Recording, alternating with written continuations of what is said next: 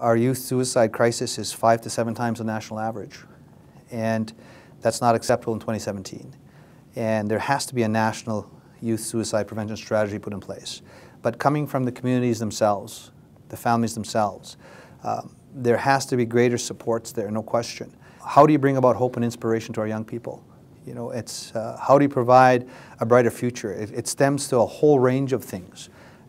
Getting better housing in place, you know, access to potable water, better educational systems, better mental health supports, better transportation systems in and out of the north, having safe homes, having safe families where there's no abuse, awareness of the first 2 steps that lead to understanding, that lead to action. And we have federal budgets coming up, we have provincial budgets coming up.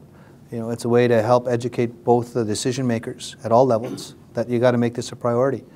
And so that's why it was picked. You know, it's done that way, and it just worked out great that I'm in my home area, and we have a lot of spiritual people in Treaty 4 territory. We're going to ask them to raise their pipes and pray for our young ones, to give them that strength. We still feel the intergenerational effects of the residential schools and the intergenerational effects of the Indian Act. And we have dysfunctional individuals, dysfunctional families because of that. And you're quite correct.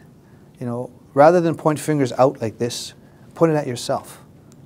And if you're healthy as an individual, you should have healthy families.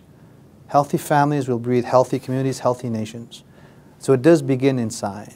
But you have to have the necessary support to have the balance. You know, we walk in both worlds as Indigenous peoples.